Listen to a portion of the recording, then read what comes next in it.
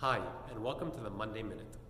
Bronnie Ware, a hospice nurse, wrote a book called The Top 10 Regrets of the Dying. The number one regret, she writes, the number one regret that most people regret at the end of their lives is, I wish I had the courage to live life true to myself, not the life others expected of me. So I'd like to share with you a story about Rabbi Mendel Futerfas. Futerfas was a legend in the Chabad community. He defied communism and Stalin for decades. He managed to find ways to observe Shabbat and keep kosher even while in the Soviet gulags. No matter how hard they tried to break him, they were unable. In 1993, I believe it was, he was living in Kfar Chabad in Israel. At the time, he was 86 years old. And his neighbor, Rabbi Vyshetsky, shares the following story.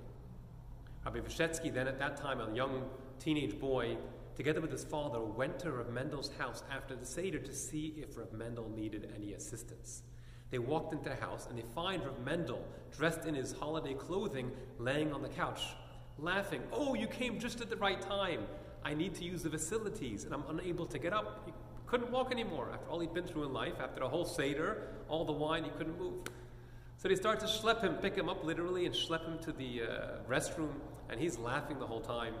His wife comes out yelling at him, Mendel, why did you have to drink all that wine? I told you not to. This way you have to use the facilities, and the doctor told you can't have all the matzah and the maror, and what did you have to do it to yourself for?"